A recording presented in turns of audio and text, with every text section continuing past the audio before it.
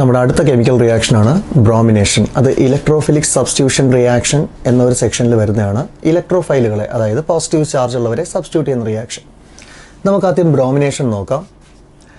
അമീൻ എന്ന കോമ്പൗണ്ടിന് ബ്രോമിനേഷൻ നടന്നു കഴിഞ്ഞാൽ അതിലേറ്റവും പ്രധാനപ്പെട്ട ഒന്നാണ് ഈ അമീനിലെ നൈട്രജൻ ഒരു ലോൺ പെയർ ഉണ്ട്. ഈ ലോൺ പെയർ ഇത് താഴേക്ക് റെസൊണൻസ് നടത്തിക്കൊണ്ടേയിരിക്കും. നമുക്കറിയാം NH2 ഗ്രൂപ്പ് എന്ന് പറയുന്നത് ഒരു ആക്ടിവേറ്റിംഗ് ഗ്രൂപ്പാണ്. പ്ലസ് വണ്ണിൽ പഠിച്ചതല്ലേ എന്താണ് ഈ ആക്ടിവേറ്റിംഗ് ഗ്രൂപ്പ് എന്ന് പറഞ്ഞാൽ? ആക്ടിവേറ്റിംഗ് എന്ന് പറഞ്ഞാൽ ഓർത്തോ പാരാ പൊസിഷൻസിനെ ആക്ടിവേറ്റ് ചെയ്യുന്ന ആൾ. എന്താ ചെയ്യുന്നത്? ഈ നൈട്രജൻ ഈ ലോൺ പെയറിനെ താഴോട്ട് ഇറക്കി കറക്കുന്നത് വഴി ഇതിൻ്റെ ഓർത്തോ പൊസിഷനെയും അതുപോലെ തന്നെ പാരാ പൊസിഷനെയും ആക്ടിവേറ്റ് ചെയ്ത് വയ്ക്കും. അപ്പോൾ ഈ ലോൺ പെയർ റെസൊണൻസ് വഴി താഴേക്ക് ഇറങ്ങി ഇത് ഇവിടെ ആക്ടിവേറ്റ് ആക്കും. അതുപോലെ ഇവിടെ ആക്ടിവേറ്റ് ചെയ്യും, ഇവിടെയും ആക്ടിവേറ്റ് ചെയ്യും.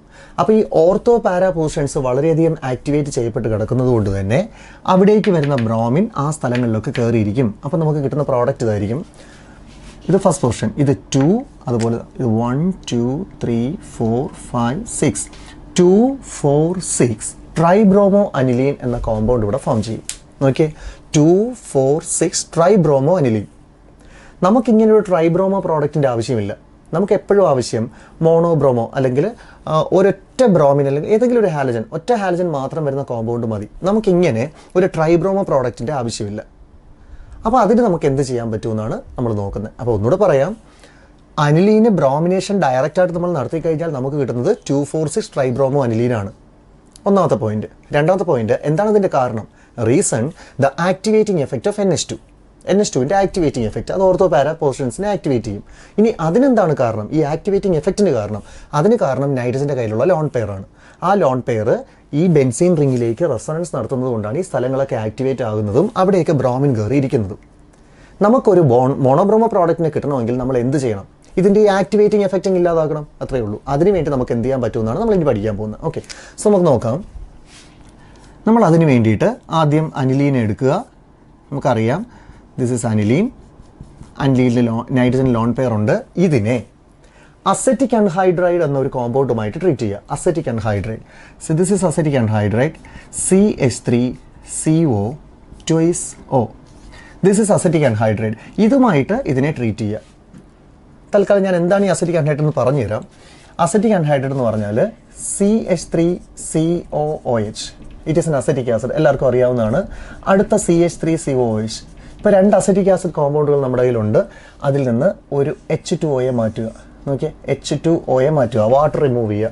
പിന്നെ അതിലെന്താ ഉള്ളത്? ഒരു CH3O ഉണ്ട്, അടുത്ത CH3O ഉണ്ട്, പിന്നെ ഒരു O ഉണ്ട്. അതാണിത് CH3O, വീണ്ടും CH3O, പിന്നെ ഒരു O. അതിന് പറഞ്ഞ പേരാണ് അസെറ്റിക് അൺഹൈഡ്രൈഡ്, വാട്ടർ ഇല്ലാത്തത്. So this is acetic anhydride. അതൊന്നും ശ്രദ്ധിക്കണമെന്നില്ല, ഇത് മാത്രം മതിയാവും നമുക്ക്. ഈ അസെറ്റിക് അൺഹൈഡ്രൈഡിലേക്ക് ഇതിനെ ചേർക്കുന്ന സമയത്ത് എന്ത് പറ്റുമെന്ന് നോക്കാം. അപ്പം മറക്കരുത്, എന്താ ഈ അസെറ്റിക് അൺഹൈഡ്രൈഡ്?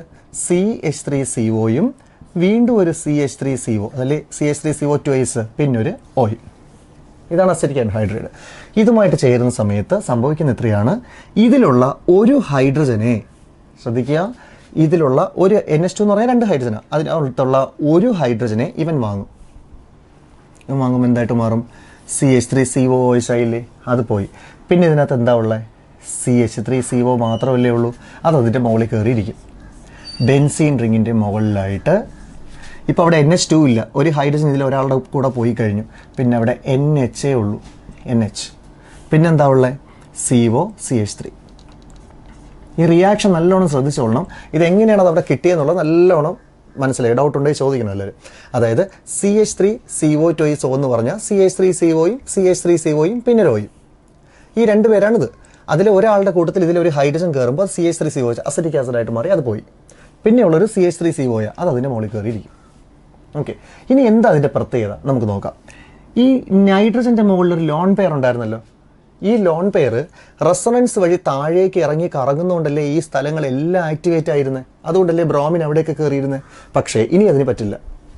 കാരണം ബെൻസീൻ റിങ് ഈ ലോൺ പെയറിനെ വലിച്ചെടുക്കുന്നതിന് മുന്നേ തന്നെ ഈ COCH3 ഗ്രൂപ്പ് അതിനെ അങ്ങോട്ട് വലിച്ചെടുക്കും. എന്ന് വെച്ചാൽ റെസൊണൻസ് നടക്കുന്നത് ഇനി അങ്ങോട്ടാണ്, റിങ്ങിലോട്ടല്ല.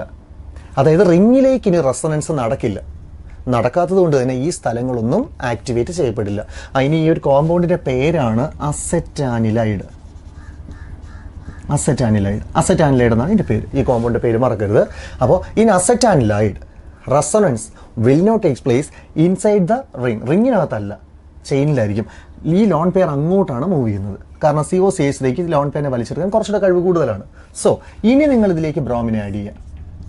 ഈ കിട്ടിയ പ്രോഡക്റ്റിലേക്ക് നിങ്ങൾ ബ്രോമിനെ ആഡ് ചെയ്ത് കഴിഞ്ഞാൽ ബ്രോമിനി എല്ലാ സ്ഥലങ്ങളിലും വന്നിരിക്കില്ല. കാരണം ലോൺ പെയർ താഴേക്ക് ഇറങ്ങുന്നില്ല, ഇവിടെയൊന്നും ആക്ടിവേറ്റ് ചെയ്യപ്പെടുന്നില്ല. അതുകൊണ്ട് തന്നെ ഏറ്റവും സ്റ്റേബിൾ ആയിട്ടുള്ള സ്ഥലം അത് നമുക്കറിയാം, പാരാ പൊസിഷനാണ്. പാരയിൽ മാത്രം ബ്രോമിൻ വരും. നമുക്ക് എഴുതി നോക്കാം. ബെൻസീൻ റിംഗ് ഉണ്ട്, അതിൻ്റെ മുകളിലായിട്ട് NHCO-CH3 ഉണ്ട്, അതിൻ്റെ ലോൺ പെയറൊക്കെ ഉണ്ട്, അത് റെസൊണൻസ് നടത്തിക്കോട്ടെ. ബട്ട് ഇനി ഈ ബ്രോമിൻ വരുന്ന ഈ പൊസിഷനിലായിരിക്കും, അവിടെ മാത്രം. കാരണം ഇവിടെ ഒന്നും ആക്ടിവേറ്റ് ആയിട്ടില്ല, ലോൺ പെയർ താഴേക്ക് ഇറങ്ങിയാലേ ആക്ടിവേറ്റ് ആവുള്ളൂ. അപ്പോൾ ബ്രോമിൻ അവിടെ വന്നു. പക്ഷെ നമുക്കിനി ഈ ഒരു അൺവാണ്ടഡ് ആയിട്ടുള്ള ഈ ഒരു പോർഷൻ നമുക്ക് കളയേണ്ടി വരും. അതിനുവേണ്ടി ഇതിലേക്ക് വാട്ടർ ആഡ് ചെയ്യുക. ഇതിലേക്ക് വാട്ടർ ആഡ് ചെയ്യുന്ന സമയത്ത് അങ്ങോട്ട് സ്ഥലമില്ല, ഞാൻ ഇങ്ങോട്ട് ഇടുക. അതിലേക്ക് വാട്ടർ ആഡ് ചെയ്യുന്ന സമയത്ത് ഈ വാട്ടറിൻ്റെ 2 പാർട്സ് ഏതൊക്കെയാണെന്നറിയാമല്ലോ, H+ഉം OH-. ഈ OH- കൂടെ ഇത് ഇത്രയും ആൾക്കാരങ്ങ് പോകും. CH3CO എന്താ, CH3CO OH ആയിട്ട് ചേർന്നാൽ നേരത്തെ നമ്മൾ പറഞ്ഞ പോലെ CH3CO OH ആയിട്ട് അതങ്ങ് പോകും. പിന്നെ ഒരു H അല്ലേ ഉള്ളൂ, ആ H ഇവിടെ വന്നിരിക്കും. അപ്പോൾ വീണ്ടും അത് എന്തായിട്ട് മാറും, ബെൻസീൻ റിങ്ങിന് മുകളിൽ NH2, താഴെ ബ്രോമിൻ. നമുക്ക് ഒറ്റ ബ്രോമിൻ മാത്രമുള്ള പ്രോഡക്റ്റ് കിട്ടി. So it is very important portion, bromination. ഒന്നുകൂടെ പറയാം, after bromination of aniline we get 2,4,6 tribromo aniline, but we don't need such a tribromo derivative. For that, we must reduce the activating effect of nitrogen or NH2. So for it, we can take acetylation. This is called acetylation. After acetylation, acetanilide will form. In acetanilide, the lone pair not used for the resonance inside the ring. So these portions like ortho and para portions will not be activated, and then bromination will take place. Then we get the desired product after hydrolysis. Okay.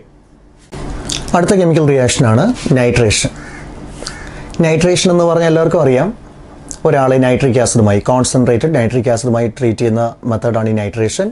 Concentrated sulphuric ആസിഡിൻ്റെ പ്രസൻസിലായിരിക്കും. Say aniline ഇവിടെ ഉണ്ട്, അതിലേക്ക് concentrated nitric ആസിഡിനെ sulphuric ആസിഡിൻ്റെ പ്രസൻസിൽ treat ചെയ്യുകയാണ്. അന്നേരം കിട്ടുന്ന പ്രോഡക്റ്റിന് importance ഉണ്ട്. ശ്രദ്ധിക്കുക, ഈ HNO3-ലെ NO2 എന്ന് പറയുന്ന ആൾ പാരാ പോർഷനിൽ വന്നു, ഓർത്തോ പോർഷനിൽ വന്നു. പക്ഷേ മെറ്റാ പോർഷനിലും ഒരു 47% ആൾക്കാർ വരുന്നുണ്ട്. നമുക്കറിയാം NH2 ഗ്രൂപ്പ് വരികയാണെന്നുണ്ടെങ്കിൽ NH2 ഗ്രൂപ്പ് എങ്ങനെയുള്ള ഗ്രൂപ്പാണ്, ആക്ടിവേറ്റിംഗ് ആണ്, അതായത് ഓർത്തോ പാര ഡയറക്റ്റിംഗ് ആണ്.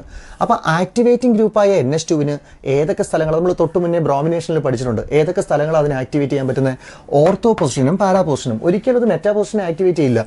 എന്നിട്ടും മെറ്റാ പൊസിഷനിൽ 47% NO2 വന്നു. അതെന്തുകൊണ്ട്, നമുക്ക് ആദ്യം അതൊന്ന് നോക്കിയിട്ട് ഇതിലേക്ക് വരാം. ഒന്നാമത്തെ ക്വസ്റ്റ്യൻ ഇതാണ്, എങ്ങനെ ഈ മെറ്റാ പൊസിഷനിൽ NO2 വന്നു? സാധാരണ NH2 വരുമ്പോൾ ഓർത്തോ പാരാ പൊസിഷനിലേ വരാറുള്ളൂ. ഇനി വരുന്ന ആൾക്കാർ മെറ്റാ പൊസിഷനിൽ വരാനുള്ള കാരണം നോക്കിയേ, ഇവിടെ കോൺസെൻട്രേറ്റഡ് നൈട്രിക് ആസിഡും കോൺസെൻട്രേറ്റഡ് സൾഫ്യൂരിക് ആസിഡും ഉണ്ട്. ഈ 2 ആൾക്കാരും സ്ട്രോങ്ലി ആസിഡിക് ആണ്, അറിയാമല്ലേ, നമുക്കറിയാം. വളരെ വളരെ ശക്തി കൂടിയ 2 ആസിഡുകളാണ് കോൺസെൻട്രേറ്റഡ് നൈട്രിക് ആസിഡും സൾഫ്യൂരിക് ആസിഡും. അപ്പോൾ ഈ 2 സ്ട്രോങ് ആസിഡുകളുടെ പ്രസൻസിൽ ഇവരിൽ നിന്ന് പുറത്തേക്ക് H+ വരും. H+ പുറത്തേക്ക് വരും. അപ്പോൾ ഈ 2 ആൾക്കാരുടെയും കയ്യിൽ നിന്ന് പുറത്തേക്ക് H+ അയോണുകൾ വരാൻ ചാൻസ് ഉണ്ട്. ഈ H+ അയോണുകൾ ഇതിൽ നിന്നും വരും, ഇതിൽ നിന്നും വരും. ഈ H+ അയോണ് ഈ NH2മായി ചേരാൻ ചാൻസ് ഉണ്ട്. അങ്ങനെ ചേർന്ന് കഴിഞ്ഞാൽ അവിടെ ഉണ്ടാകുന്നൊരു പ്രോഡക്റ്റ് എന്ന് പറയുന്നത് ബെൻസീൻ റിങ്ങിൻ്റെ മുകളിൽ ഇപ്പോൾ ഇരിക്കുന്ന NH2 ആണ്, അതിൽ H+ കൂടെ ചേർന്ന് കഴിഞ്ഞാൽ എന്താവും, NH3+ ആയി മാറും. ഇതിനെ പറയുന്ന പേര് അനിലീനിയം അയോൺ എന്നാണ്. അനിലീനിയം അയോൺ. അപ്പോൾ ഈ അനിലീനിയം അയോൺ കുറേ പേരൊക്കെ അനിലീനിയം അയോണായിട്ട് മാറും. ഈ അനിലീനിയം അയോൺ എന്ന് പറയുന്നത് പക്ഷേ എന്ത് ഡയറക്റ്റിംഗ് ആണ്, മെറ്റാ ഡയറക്റ്റിംഗ്. അപ്പോൾ ഈ കൂട്ടത്തിൽ കുറേ ആൾക്കാരൊക്കെ അനിലീനിയം അയോണായി മാറും. ആ അനിലീനിയം അയോണുകളാണ് ഇതുണ്ടാകാനുള്ള കാരണം. ജസ്റ്റ് ഒന്ന് പറഞ്ഞു എന്നേ ഉള്ളൂ ആ ഒരു പോർഷൻ. നമ്മുടെ ഈ പോർഷൻ പ്രധാനമായിട്ടുള്ളത് നൈട്രേഷനാണ്. നമുക്ക് അതിലേക്ക് വരാം. ഓക്കെ, ഒരു പക്ഷേ അവർ ക്വസ്റ്റ്യൻ ചോദിച്ചാൽ നിങ്ങൾ തെറ്റിക്കരുത്. ക്വസ്റ്റ്യൻ ഇങ്ങനെ ആയിരിക്കും വരുന്നത്, അനിലീനിലെ NH2 ഗ്രൂപ്പ് ആക്ടിവേറ്റിംഗ് ആണ്, അതായത് ഓർത്തോ പാരാ ഡയറക്റ്റിംഗ് ആണ്. എന്നിട്ടും എങ്ങനെ മെറ്റാ പോർഷനിൽ ഈ NO2 കയറി വന്നു എന്ന് ചോദിച്ചാൽ പറയണം, മെറ്റാ പൊസിഷനെ ആക്ടിവേറ്റ് ചെയ്യുന്നുണ്ട്. എങ്ങനെ ആക്ടിവേറ്റ് ചെയ്യപ്പെട്ടെ, ഈ കൂട്ടത്തിൽ കുറേ ആൾക്കാരൊക്കെ അനിലീനിയം അയോണായി മാറുന്നുണ്ട്. കാരണം ഇതിൽ നിന്ന് കുറേ H+ ഇങ്ങോട്ട് വരുന്നുണ്ട്. ആ അനിലീനിയം അയോൺ പക്ഷേ മെറ്റാ ഡയറക്റ്റിംഗ് ആണ്, അതാണ് റീസൺ. ഓക്കെ, നമുക്കിപ്പോൾ തൽക്കാലം അത് വേണ്ട, നമുക്ക് നമ്മുടെ ഈ കാര്യം മാത്രം മതി, നമുക്ക് ഇതിലേക്ക് വരാം. അപ്പോൾ ഓർത്തോയിൽ, അതുപോലെ തന്നെ മെറ്റയിൽ, അതുപോലെ പാരയിലൊക്കെ NO2, അതിൻ്റെ കൂടെ കുറേ ടാറി പ്രോഡക്ട്സും ഉണ്ടാവും. ഓക്കെ, അപ്പോൾ ഇങ്ങനെ കുറേ പ്രശ്നങ്ങളുള്ളത് കൊണ്ട് നമുക്കിതൊന്നും ആവശ്യമില്ല. നമ്മൾ നേരത്തെ ബ്രോമിനേഷനിൽ പറഞ്ഞതുപോലെ നമുക്ക് ഒറ്റ ഒറ്റ ഡെറിവേറ്റീവ്, അത് എവിടെയെങ്കിലും ഒരു സൈറ്റിൽ മാത്രം, ഓർത്തോയിലോ പാരയിലോ മെറ്റലോ എവിടെയെങ്കിലും ഒരിടത്ത് വരുന്നത്, പ്രത്യേകിച്ച് പാരയാണ് എപ്പോഴും ബെറ്റർ, അവിടെ വരുന്ന ഒരാളിന് മതി. അതിനുവേണ്ടി നമ്മൾ ബ്രോമിനേഷനിൽ എന്ത് ചെയ്തോ അത് തന്നെ ഇവിടെയും ചെയ്യുക. ഇവൻ്റെ ഈ ആക്ടിവേറ്റിംഗ് എഫക്റ്റും കുറച്ചാൽ മാത്രം മതി. അതിന് നമ്മൾ എന്താ ചെയ്തത്? അസറ്റിക് ആൻഹൈഡ്രേറ്റുമായി ചേർത്തു. അപ്പോൾ എന്തുണ്ടായി? അസറ്റാൻലേഡ് ഉണ്ടായി. അപ്പോൾ എന്താ പ്രത്യേകത? ഈ ലോൺ പെയറിനെ റിങ്ങിലേക്ക് ഇറക്കില്ല, കാരണം പകരം ഈ ചെയിൻ വലിച്ചെടുക്കും. അങ്ങനെ വലിച്ചെടുക്കുമ്പോൾ റെസൊണൻസ് ഈ ചെയിനിലേ നടക്കുകയുള്ളൂ, റിങ്ങിൽ നടക്കില്ല. റിങ്ങിൽ നടക്കാത്തത് കൊണ്ട് ഏതൊക്കെ സ്ഥലങ്ങൾ ആക്ടിവേറ്റ് ആവില്ല? ഓർത്തോ പൊസിഷൻസ് ആക്ടിവേറ്റ് ആവില്ല. അതുകൊണ്ട് തന്നെ എന്നിട്ട് നമ്മൾ നൈട്രേഷൻ നടത്തി കഴിഞ്ഞാൽ NO2 ഗ്രൂപ്പ് എവിടെ മാത്രമേ വരുള്ളൂ? പാരയിൽ മാത്രം. പിന്നെ ഈ എക്സ്ട്രാ ഉള്ള ഈ പോർഷനെ ഒഴിവാക്കാൻ വേണ്ടി നമ്മൾ എന്തുകൊണ്ട് ആഡ് ചെയ്യുന്നു? വാട്ടർ. ഓക്കെ, അപ്പോൾ ബ്രോമിനേഷൻ നല്ലോണം ശ്രദ്ധിച്ചു കഴിഞ്ഞാൽ അതേപോലെ തന്നെയാണ് നൈട്രേഷനും. നൈട്രേഷനും ബ്രോമിനേഷനും തമ്മിൽ വലിയ വ്യത്യാസമൊന്നുമില്ല. പ്രോഡക്റ്റ് ഡിഫറൻ്റ് ആണ്, പക്ഷേ അതിൻ്റെ ആ മെക്കാനിസം അല്ലെങ്കിൽ മെത്തേഡ് സെയിം തന്നെയാണ്. ഓക്കെ, നമ്മളിനി നോക്കാൻ പോകുന്നത് സൾഫോണേഷനാണ്. സൾഫോണേഷൻ എന്ന് പറഞ്ഞാൽ അറിയാം, എല്ലാവർക്കും അറിയാം, സൾഫ്യൂരിക് ആസിഡിനെ ആഡ് ചെയ്യുന്ന മെത്തേഡാണ്. സോ സൾഫ്യൂരിക് ആസിഡ് അൻലീനിലേക്ക് ആഡ് ചെയ്യുന്ന സമയത്ത് അത് അൻലീനിയം ഹൈഡ്രജൻ സൾഫേറ്റ് ആയി മാറും. ഈ സൾഫ്യൂരിക് ആസിഡിൽ H ഇതിനകത്തോട്ട് കയറുമ്പോഴത്തേക്ക് അത് NH3 ആവും, ബാക്കിയുള്ള HSO4 കൂടെ ആഡ് ചെയ്യും. കംപ്ലീറ്റ് ആൾക്കാരുള്ള ഒരു ആറ്റക്റ്റാണത്. അപ്പോൾ അൻലീനിയം ഹൈഡ്രജൻ സൾഫേറ്റ് ആവും. അതിൽ 453 to 473 കെൽവിൻ കൊടുക്കുന്ന സമയത്ത് അത് NH2, അതായത് NH3-ലെ NH2 അവിടെ വരും. പിന്നെ അതിൽ SO3H താഴെയും വരും. SO3H പോയി കഴിഞ്ഞാൽ പിന്നെയുള്ള ആൾക്കാർ ഏതാ? H2, അത് റിലീസായി പോകും. അത് കാണാതെ ഒന്ന് പഠിച്ചു വയ്ക്കുക, അത്രേ ഉള്ളൂ. അതിൽ വലിയ ഇമ്പോർട്ടൻ്റ് ആയിട്ടുള്ള കാര്യങ്ങൾ. ഇതിൻ്റെ പേര് സൾഫാനിലിക് ആസിഡ്. ഇത് പഠിച്ചോളണം. മുമ്പ് നോക്കിയത് ഒരു 1 വേർഡായിട്ടൊക്കെ ഇതിൻ്റെ ഈ പടം വരയ്ക്കാനും അങ്ങാണ്ട് 1 മാർക്കിന് അങ്ങാണ്ടൊക്കെ ചോദിച്ചിട്ടുണ്ട്. ഓക്കെ, എന്നിട്ട് അത് ഇതൊരു സ്വിറ്റർ അയോണാണ്. സ്വിറ്റർ അയോൺ നമ്മൾ പഠിച്ചിട്ടുണ്ട്, നിങ്ങൾ +1 സ്വിറ്റർ അയോണിനെ കുറിച്ച് പഠിച്ചിട്ടുണ്ട്. എങ്കിലും ഈ വർഷം നമ്മൾ ബയോമോളിക്യൂൾസിൽ വീണ്ടും പഠിക്കും സ്വിറ്റർ അയോൺ. അപ്പോൾ ഇതൊരു സ്വിറ്റർ അയോണാണ്. സ്വിറ്റർ അയോൺ എന്താണെന്ന് അറിയാമല്ലോ. അപ്പോൾ നമുക്ക് അതിനെക്കുറിച്ച് ഡീറ്റെയിൽ ആയിട്ടൊക്കെ നമുക്ക് ആ ചാപ്റ്ററിലോട്ട് പോവാം. അതായത് ഈ H+ അങ്ങോട്ട് പോകും. അതായത് ഡൈപോളർ അയോൺ. സ്വിറ്റർ അയോൺ എന്ന് പറഞ്ഞാൽ 2 പോൾസിലും ചാർജുള്ള അയോണാണ് ഈ സ്വിറ്റർ അയോൺ എന്ന് പറഞ്ഞത്. അപ്പോൾ ഇതൊരു ഡൈപോളർ അയോണായി മാറും. ആക്ച്വലി ഈ സൾഫോണേഷൻ എന്ന് പറയുന്ന പോർഷൻ ജസ്റ്റ് ഒന്ന് കാണാതെ പഠിച്ചാൽ മാത്രം മതിയാവും. അതിനകത്ത് ഒരുപാട് കാര്യങ്ങൾ എക്സ്പ്ലെയിൻ ചെയ്യാനോ മറ്റൊന്നുമില്ല. ഓക്കെ, പിന്നെ ഇതിൻ്റെ കൂട്ടത്തിൽ നമുക്ക് ഒരു കാര്യം കൂടെ പഠിക്കാം. അത് പ്രധാനപ്പെട്ട പോർഷനാണ്.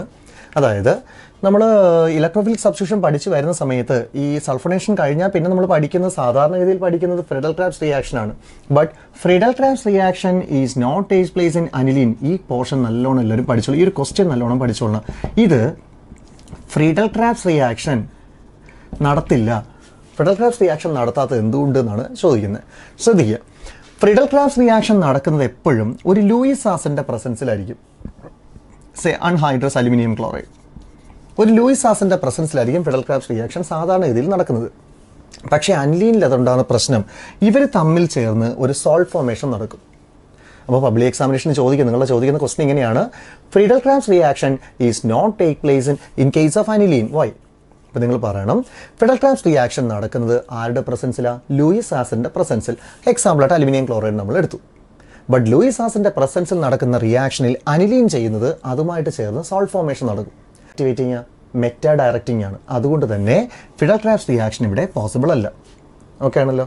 അത് നല്ലോണം പഠിക്കുക, ഡൗട്ട് ഉണ്ടെങ്കിൽ ചോദിക്കുക. കാരണം ഈ ക്വസ്റ്റ്യൻ മിക്കവർക്ക് എക്സാമിന് ചോദിക്കാൻ ചാൻസ് ഉള്ള ക്വസ്റ്റ്യനാണ്. ഓക്കെ, സോ ഇത്രയുമാണ് chemical reactions of aniline or Ameen.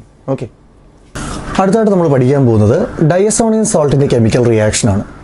Diazonium സോൾട്ടുകളുടെ 2 chemical റിയാക്ഷൻസാണ് നമുക്ക് പഠിക്കാനുള്ളത്. ഒന്ന് സാൻമേസ് റിയാക്ഷനും മറ്റൊന്ന് കപ്ലിംഗ് റിയാക്ഷൻ. നമ്മൾ ആദ്യം പഠിക്കാൻ പോകുന്നത് സാൻമേസ് റിയാക്ഷൻ. എന്താണ് ഡയസോണിയം സോൾട്ട് എന്ന് നമ്മൾ പഠിച്ചിട്ടുണ്ട്, ഹാലോ അൽക്കെയിൻസ് എന്ന ചാപ്റ്ററിൽ പഠിച്ചിട്ടുണ്ട്. എങ്കിലും ഒന്നുകൂടെ പറയാം. ബെൻസീൻ റിങ്ങിന് മുകളിലായി N2+X- വരുവാണെങ്കിൽ അതിനെ പറഞ്ഞ പേരാണ് ഡൈഅസോണിയം സോൾട്ട്. നൈട്രജൻ അസോ, ഡൈ അസോ, ഹാലജൻ വന്നുകൊണ്ട് സോൾട്ട്. ഓക്കെ, ഇതാണ് ഡൈഅസോണിയം സോൾട്ട്. ഡയസോണിയം സോൾട്ടിൽ നമ്മൾ സാൻമേസ് റിയാക്ഷൻ പഠിച്ചിട്ടുണ്ട്. എവിടെയാ? ഹാലോ ഒറിയൻസിൻ്റെ പ്രിപ്പറേഷൻ്റെ സമയത്ത് നമ്മൾ പഠിച്ചിട്ടുണ്ട് ആ ചാപ്റ്ററിൽ. എങ്കിലും പറയാം, കോപ്പർ ഹാലൈഡിൻ്റെയും HCl-ൻ്റെയും അല്ലെങ്കിൽ കോപ്പർ ക്ലോറൈഡിൻ്റെയും HCl-ൻ്റെയും പ്രസൻസിൽ ഇവനെ ട്രീറ്റ് ചെയ്ത് കഴിഞ്ഞാൽ റിങ്ങിന് മുകളിൽ ആര് വരും? ഹാലജൻ വരും, അതായത് ക്ലോറിൻ വരും. എന്നിട്ട് ഇവിടെ BR എടുക്കുക, നമുക്കത് അടുത്ത് പഠിക്കാം. ഇവിടെ Cl വരും, അതിൻ്റെ കൂടെ നൈട്രജൻ ഈ നൈട്രജൻ റിലീസായി പോവും. എന്നിട്ട് ഈ H-ഉം X-ഉം ആയിട്ട് ചേർന്ന് HX ആയിട്ട് പോകും. ഓക്കെ, അതൊക്കെ പോട്ടെ. ആ റിങ്ങിൻ്റെ മുകളിൽ Cl വരും. ഈ റിയാക്ഷന് പറഞ്ഞ പേരാണ് സാൻമേസ് റിയാക്ഷൻ. ഓക്കെ, ഇനി നമ്മൾ എടുക്കുന്നത് കോപ്പർ ബ്രോമൈഡ് ആണെന്ന് വെച്ചോ. നിങ്ങൾ എക്സാമിന് ഈ പടം ഒറ്റ ഇത് വരച്ചിട്ട് ഇങ്ങനെ വരച്ച് കാണിക്കരുത്, ഓരോ പടവും വരച്ച് തന്നെ കാണിക്കണം. അപ്പോൾ ഇവിടെ ഈ ഡയസോണിയം സോൾട്ടിലേക്ക് കോപ്പർ ബ്രോമൈഡും HBr-ഉം ചേർത്ത് കഴിഞ്ഞാൽ ഇങ്ങനെ മുകളിൽ ആര് വരും? ബ്രോമിൻ. അപ്പോൾ ബ്രോമോബെൻസിൻ ഉണ്ടാവും. ഇങ്ങനെ ബ്രോമോബെൻസിൻ ഉണ്ടാകുന്ന റിയാക്ഷനെയും നമ്മൾ പറയുന്നത് സാൻമേസ് റിയാക്ഷൻ തന്നെയാണ്. നെക്സ്റ്റ്, ഇതേ ഡയസോണിയം സോൾട്ടിലേക്ക് കോപ്പർ സയനൈഡും പൊട്ടാസ് സയനൈഡും എടുത്തു കഴിഞ്ഞാൽ റിങ്ങിന് മുകളിൽ ആരെ കിട്ടും? സയനൈഡിനെ, സയാനോ ബെൻസീനെ കിട്ടും. ഈ റിയാക്ഷനെയും പറയുന്ന പേര് സാൻമേസ് റിയാക്ഷൻ എന്ന് തന്നെയാണ്. ഓക്കെ, അപ്പോൾ ഇതാണ് സാൻമേസ് reaction. Very very important portion, പഠിച്ചോളണം. ഇനി നിങ്ങൾക്ക് പഠിക്കാൻ തന്നിട്ടില്ല എങ്കിലും പറയാം. അതേസമയം നമ്മൾ ഇവിടെ എടുക്കുന്നത് കോപ്പർ പൗഡർ ആണെന്ന് വെച്ചോ, കോപ്പർ പൗഡറാണ് ഇവിടെ എടുത്തതെന്ന് വെച്ചാൽ അതായത് ഈ ഡയസോൺ സോൾട്ടിലേക്ക് കോപ്പർ പൗഡറാണ് ചേർത്തതെങ്കിലും നിങ്ങൾക്ക് ബെൻസീൻ റിങ്ങിന് മുകളിൽ നിങ്ങൾക്ക് ഹാലജനെ തന്നെ കിട്ടും. പക്ഷേ ഇതിനെ പറയുന്ന പേര് ഗാറ്റർമാൻ റിയാക്ഷൻ എന്നാണ് പറയുന്നത്. ഗാറ്റർമാൻ റിയാക്ഷൻ. നിങ്ങൾക്ക് സാൻമേസ് റിയാക്ഷനാണ് പഠിക്കാൻ തന്നിരിക്കുന്നത്. ഈ മൂന്നെണ്ണം സാൻമേസ് റിയാക്ഷനാണ്. ബട്ട് അറിഞ്ഞു വെക്കുക, ഗാറ്റർമാൻ റിയാക്ഷൻ എന്ന് പറഞ്ഞാൽ ഡയസോൺ സോൾട്ടിലേക്ക് കോപ്പർ പൗഡർ ആഡ് ചെയ്യുന്ന സമയത്ത് ഹാലോറിൻ ഉണ്ടായാൽ അതിന് പറഞ്ഞ പേരാണ് ഗാറ്റർമാൻ റിയാക്ഷൻ. ഓക്കെ, അടുത്തായിട്ട് നോക്കാൻ പോകുന്ന പോർഷൻ കപ്ലിംഗ് റിയാക്ഷൻസ് ആണ്. കപ്ലിംഗ് റിയാക്ഷൻ എന്നുകൊണ്ട് ഉദ്ദേശിക്കുന്നത് രണ്ട് ഡിഫറെൻറ്റ് കോമ്പൗണ്ടുകൾ ഒറ്റ കാർബൺ സ്കെലറ്റനിൽ ഒരുമിച്ച് ചേരുന്ന റിയാക്ഷൻസിനെയാണ് സാധാരണ കപ്ലിംഗ് റിയാക്ഷൻസ് എന്ന് പറയുന്നത്. അപ്പോൾ ഇവിടെ കപ്ലിംഗ് റിയാക്ഷൻ നമ്മളിനി പഠിക്കാൻ പോകുന്നത് എന്താണെന്ന് നോക്കാം. ഞാനിവിടെ എടുത്തിരിക്കുന്ന ഒരു ഡയസോണിയം സോൾട്ടിനെയാണ്. നമുക്കറിയാം ഡയസോണിയം സോൾട്ട് ബെൻസീൻ റിങ്ങിൻ്റെ മുകളിലായിട്ട് N2+X-, അതാണ് ഡയസോണിയം സോൾട്ട്. ഞാനിവിടെ ബെൻസീൻ ഡയസോണിയം ക്ലോറൈഡിനാണ് എടുത്തിരിക്കുന്നത്. ഓക്കെ, അപ്പോൾ ഇതിനെ ഞാൻ റിയാക്ട് ചെയ്യുന്ന ഫിനോളുമായിട്ടാണ്. നമുക്കറിയാം ഡയസോണിയം സോൾട്ട് എന്ന് പറയുന്നത് ബെൻസീൻ റിങ്ങിന് മുകളിലായിട്ട് N2+X-, ഫിനോൾ എന്ന് പറഞ്ഞ ബെൻസീൻ റിങ്ങിന് മുകളിലായിട്ട് OH ഉള്ള ആൾ. നമ്മൾ ഇതിന് രണ്ടിനെയും അങ്ങോട്ട് മറിച്ചിട്ടേക്കുന്നു എന്ന് വിചാരിച്ചാൽ മതി. ആ ഒരു സ്ട്രക്ചറിൽ രണ്ടിനും പ്രോഡക്റ്റ് എഴുതാനുള്ള എളുപ്പത്തിന് വേണ്ടി അങ്ങനെ ചെയ്തേക്കുന്നത്. പിന്നെ നമുക്കറിയാം ഇവിടെ ആയിട്ട് ഹൈഡ്രജൻ ഉണ്ട്, പ്രത്യേകിച്ച് വരച്ച് കാണിക്കാറില്ല എന്നേ ഉള്ളൂ. സോ അതൊക്കെ എല്ലാം കാണിച്ചിട്ടാണ് ഇത് ഇട്ടിരിക്കുന്നത്. ഓക്കെ, അപ്പോൾ ഡയസോണിയം സോൾട്ടിനെ ഫീനോളുമായി ട്രീറ്റ് ചെയ്യുന്ന സമയത്ത് നിങ്ങൾ ഇത്രയും ആലോചിച്ചാൽ മതി. ഇത്രയും പോർഷൻ നിങ്ങൾ റിമൂവ് ചെയ്ത് കളഞ്ഞ് എഴുതാനുള്ള എളുപ്പത്തിനെ അത് പറയുന്നത്. ഇത്രയും പോർഷൻസിനെ എടുത്തും കളയുക. അത് HCl ആയിട്ടല്ല പുറത്ത് പോകുന്നത്, അത് മനസ്സിലാക്കുക. എങ്കിലും അതിനെ അത്രയും എടുത്ത് മാറ്റിയാൽ ബാക്കിയുള്ള പോർഷൻ നോക്കിയേ, benzene ring N, next N, അതുപോലെ അടുത്ത ബെൻസീൻ റിങ് OH, അതെല്ലാം കൂടെ ചേർത്തല്ലേ അവിടെ വരച്ചിരിക്കുന്ന നോക്കിയേ. ബെൻസീൻ റിങ്, രണ്ട് നൈട്രജൻ, പിന്നെ അവർ റിമൂവ്. അപ്പോൾ ഇപ്പോൾ ഈ ട്രിപ്പിൾ ബോണ്ട് ഡബിൾ ബോണ്ടായി മാറുന്നുണ്ട് ആ ചാർജ് ലോസ് ആവുന്ന സമയത്ത്. അപ്പോൾ ഈ ട്രിപ്പിൾ ബോണ്ടിന് പകരം അവിടെ ഡബിൾ ബോണ്ട് കൊടുക്കുക. വേറെ ഒരു ചേഞ്ചും അവിടെ ഇല്ല. നോക്കി, ഈ ഇടയ്ക്കുള്ള ആളുടെ മാത്രം എടുത്ത് കളഞ്ഞാൽ മതി. ബട്ട് അങ്ങനെയല്ല അവർ പോകുന്നത്. അവർ ആ Cl ആയിട്ട് പോവുകയും ചെയ്യും. ഈ Hഉം ആ OH ആയിട്ട് ചേർന്ന് വാട്ടർ ആവുകയും ചെയ്യും. ഓക്കെ, കഴിഞ്ഞു. ബട്ട് ഇമ്പോർട്ടൻറ്റ് പോയിന്റ് എന്താണെന്ന് വെച്ചാൽ ഉണ്ടാകുന്ന ആളുടെ പേര് അത് പഠിച്ചോളുന്ന എല്ലാ കുട്ടികളും. Para hydroxy അസോബെൻസീൻ. പാരാ പോർഷനിൽ ഹൈഡ്രോക്സി ഉള്ള ഇത് അസോയാണ്, അസോബെൻസീൻ. അത് ഒരു ഡൈ ആണ്, ഓറഞ്ച് ഡൈസ് ചായങ്ങൾ ഉണ്ടാക്കാൻ ഉപയോഗിക്കുന്ന ആൾക്കാരാണ് ഇവർ. നെക്സ്റ്റിലേക്ക് വരാം. അടുത്ത വീണ്ടും ഡയസോണിയം സോൾട്ട് നമ്മൾ അനിലീനുമായിട്ടാണ് ചേർക്കുന്നത്. ഡയസോണിയം സോൾട്ടും അനിലീനും നമുക്കറിയാം NH2 ഗ്രൂപ്പുള്ള ബെൻസീൻ, അനിലീൻ. അപ്പോൾ ഈ അനിലീനുമായിട്ട് ചേർക്കുന്ന സമയത്ത് നമ്മൾ നേരത്തെ പറഞ്ഞ പോലെ തന്നെ ആ ഒരു പോർഷൻ എടുത്തങ്ങ് മാറ്റിയാൽ മതി. എടുത്ത് മാറ്റിയിട്ട് ബാക്കിയുള്ളത് കണക്ട് ചെയ്യുക, ട്രിപ്പിൾ ബോണ്ടിനെ ഡബിൾ ബോണ്ട് ആക്കുക. അത്രേ ഉള്ളൂ. സിമ്പിളാണ് ഈ റിയാക്ഷൻ എഴുതാൻ. നിങ്ങൾക്ക് ജസ്റ്റ് എഴുതാൻ, കാണാതെ പഠിച്ച് എഴുതാനായിട്ടാണെങ്കിൽ ഏറ്റവും എളുപ്പമാണ്. ഈ ബാക്കിയുള്ള ആൾക്കാരെ ഒറ്റ കാർബൺ സ്കെലറ്റനിൽ കണക്ട് ചെയ്യുന്ന സമയത്ത് നമുക്ക് ആ പ്രോഡക്റ്റ് കിട്ടും. എന്നിട്ട് ഇവിടുന്ന് റിമൂവ് ആവുന്ന ആരാ? Cl എന്തായിട്ട് പോകും? Cl- ആയിട്ട് പോകും. H OH ആയിട്ട് ചേർന്നിട്ട് വാട്ടർ ആയിട്ട് മാറും. എന്നിട്ട് ഇവിടുത്തെ പേര് പാരാ പൊസിഷനിൽ അമിനോ, ഇങ്ങനെ വായിച്ചാൽ മതി. Para amino അസോബെൻസീൻ. Para amino അസോബെൻസീൻ. ഇതൊരു ഡൈ ആണ്, yellow dye. Okay, so this was A chapter. നിങ്ങളുടെ ഫോക്കസ് ഏരിയ ബേസ് ചെയ്തായിരുന്നു ചാപ്റ്റർ എടുത്തത്. ഫോക്കസ് ഏരിയ അല്ലാതെ കുറച്ച് പോർഷൻസ് കൂടി CBSE കുട്ടികൾക്ക് വേണ്ടി വരും. ഡൗട്ടുള്ള പോർഷനൊക്കെ ചോദിക്കുക. ഇത്രയാണ് ചാപ്റ്റർ. ഈസി ആയിട്ട് പഠിക്കാൻ പറ്റിയ ചാപ്റ്റേഴ്സ് തന്നെയാണ്. ഓർഗാനിക് കെമിസ്ട്രി നിങ്ങൾക്ക് ഫോക്കസ് ഏരിയ ആയിട്ട് മാറ്റിയപ്പോൾ. ഓക്കെ.